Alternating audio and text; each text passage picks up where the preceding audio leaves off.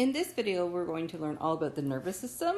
So we'll learn that the nervous system is broken down into the CNS, the central nervous system, and the PNS, the peripheral nervous system.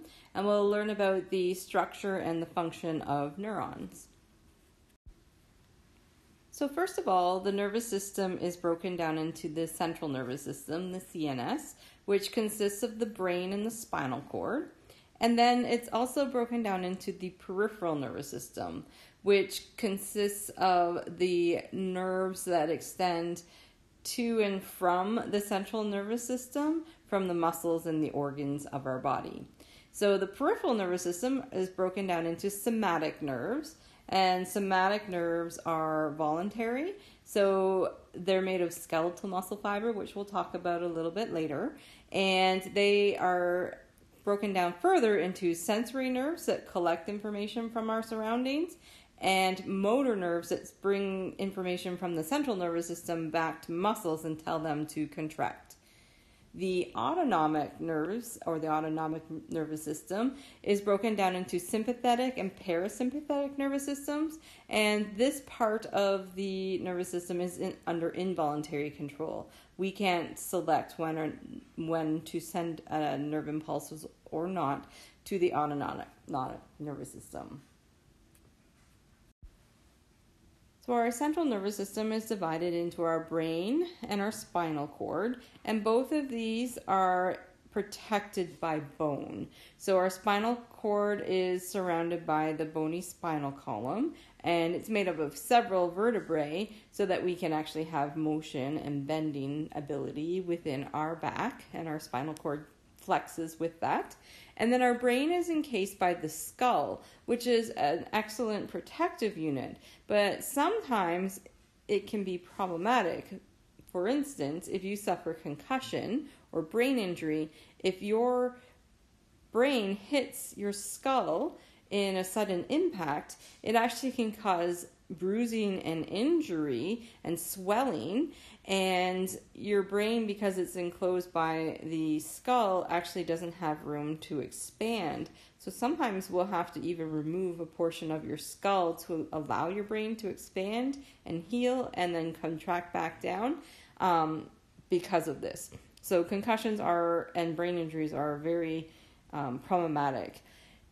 If you would like to learn a little bit more about the brain and see some intriguing videos, there is an interesting TED Talk entitled "What Can You Do with Half a Brain?"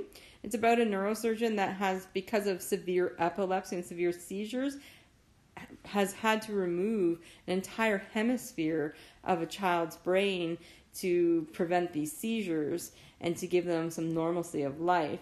But it goes into the amazing plasticity or ability of our brain to adapt, and these patients actually are able to recover a lot of the function of the missing half of their brain on the hemisphere that they have remaining. Another video is entitled "You Are Too," and it's quite interesting because it talks about our left brain versus our right brain. It's quite intriguing, and it kind of makes your brain hurt when you watch it, because you may not be aware that your one hemisphere of your brain has more of a voice than the other, so it's quite intriguing. Your peripheral nervous system consists of your somatic and autonomic nerves. So these are the nerves that extend from the brain and spinal cord and go off to all your muscles and glands. And right now we'll take a look at the structure of a neuron. So this is an example of a neuron. It kind of has almost like a star-like appearance at one end on a typical motor nerve, and then there's a long projection and then these wrappings around that long projection. So we'll talk about each of these parts. So right here, these little extensions right here are called dendrites, and dendrites comes from the word tree. They almost do look like tree branches, and these branches actually go and reach out and make connections with other neurons and with muscle fibers and all sorts of things. So they're collecting information and passing it along the neuron and sending that information to the brain to be processed. So dendrites can make connections with other neurons and send information amongst your entire central nervous system and so on to basically communicate. And this part here is known as the soma. It's also more commonly called the cell body. In that cell body are most of your organelles, so your nucleus and so on will be found there. This long projection is basically a long extension of the cytoplasm of the cell body, and it has a special name. It's the axon. And then it branches out at the end into these axon terminals or axon terminal buttons. Right here, there's little gaps, and then there's these bundles wrapped around. So these bundles here are called Schwann cells, and collectively these Schwann cells make the myelin sheath. And the myelin sheath acts as insulation, almost like the insulation on an electrical wire. It's an insulation on your neuron, and it allows the signal to go one direction and also speeds up transmission of a nerve impulse, which we'll talk about in a later video.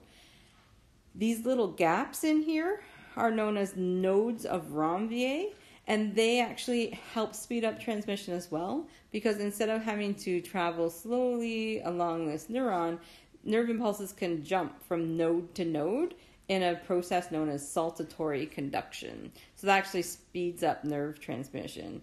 If an axon doesn't have this myelin sheath, it cannot send signals as efficiently or at all. So that's a problem. Some autoimmune diseases or neurodegenerative diseases actually attack the myelin sheath. So multiple sclerosis would be an example of a disorder that causes the myelin sheath to be broken down. So the immune system actually destroys your myelin sheath, and then you can't send nerve impulses.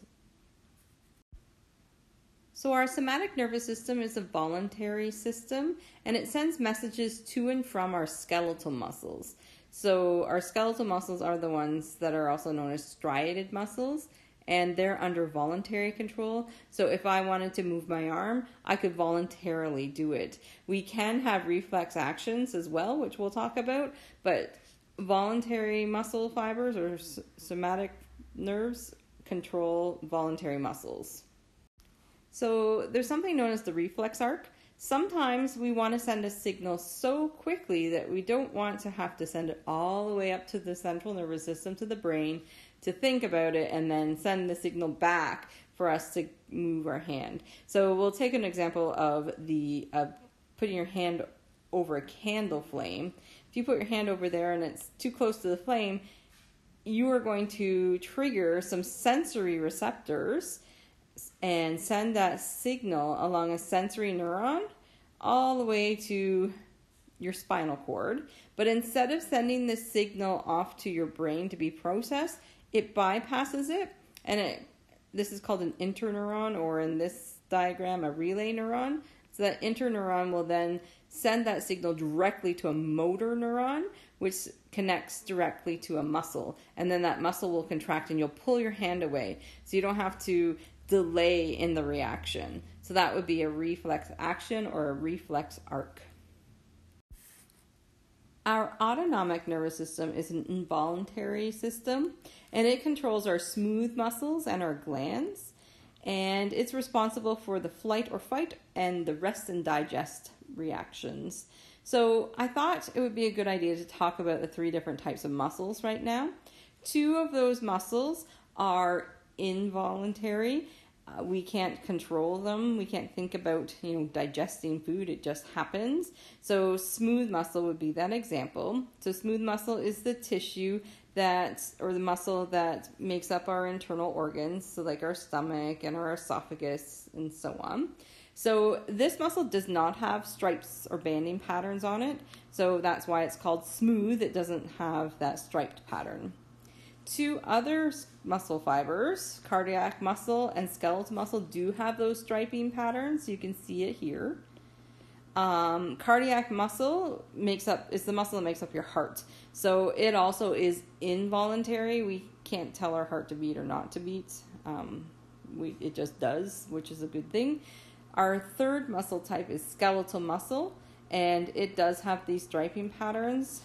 The only difference between skeletal muscle and cardiac muscle is cardiac muscle branches and skeletal muscle doesn't. But they both do have these striped patterns or striations found on them. Our parasympathetic nervous system is our rest and digest response, and its job is to conserve energy. So it's going to slow down processes that consume a lot of energy and will speed up other processes that are just the processes that we undergo during our daily life. So digestion, bladder contraction, so the urge to go to the bathroom, all of these things would be functioning when our parasympathetic nervous system is activated, or during our rest and digest response. Our sympathetic nervous system is known as our flight or fight response, and this process consumes a lot of energy. It speeds up processes that help you escape from danger and then slows down other processes. So if you imagine that you are being chased by a bear, you could have two responses. You could fight the bear or you could run away from the bear. Personally, I think I would choose to run away from the bear. But to be able to get away from this bear, you need to be able to move quickly. So you are going to increase your heart rate so that you can transport oxygen more quickly. Your breathing rate will increase so that you can get more oxygen to your cells. You would stop digesting meals because it doesn't matter if you're being chased by a bear. If you get eaten, you won't be able to digest the meal anyway. So you'll inhibit those processes. You'll speed up the breakdown of glycogen into glucose so that you can send that glucose to your cells for cellular respiration so that you can keep producing energy to get away from the bear. Your bladder would not be contracting and telling you that you have the urge to go to the bathroom because really you don't want to have to think about that. You need to get away from the bear. So all the things that would help you get away from danger will be activated. Your pupils will also dilate so that if you were in the dark, you could see better. So all these things would be stimulated during the flight or fight.